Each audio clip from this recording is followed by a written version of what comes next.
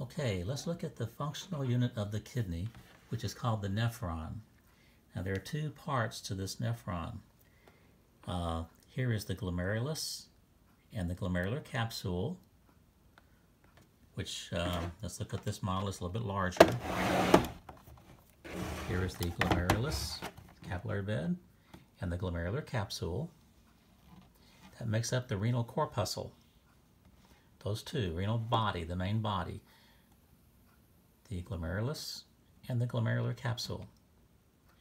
Then you can see that the filtrate that's formed here has got to leave, and it's leaving through this vessel here, which is called the proximal convoluted tubule. So when you get back over here,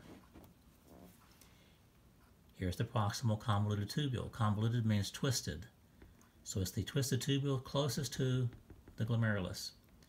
So the tubular network consists of the proximal convoluted tubule, the loop of the nephron, and the distal convoluted tubule.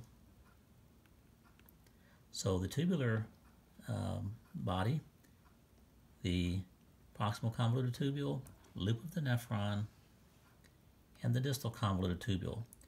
And there, all these nephrons around here are going to drain into this collecting duct, which goes all the way down. Here's the renal papilla again, renal pyramid, all the way down. It's just called the papillary duct down here, because this is the tip of the pyramid called the renal papilla, and the urine is going to come out the tip here.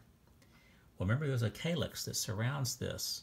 Calyx is going to be capturing the urine and channeling it into the renal pelvis.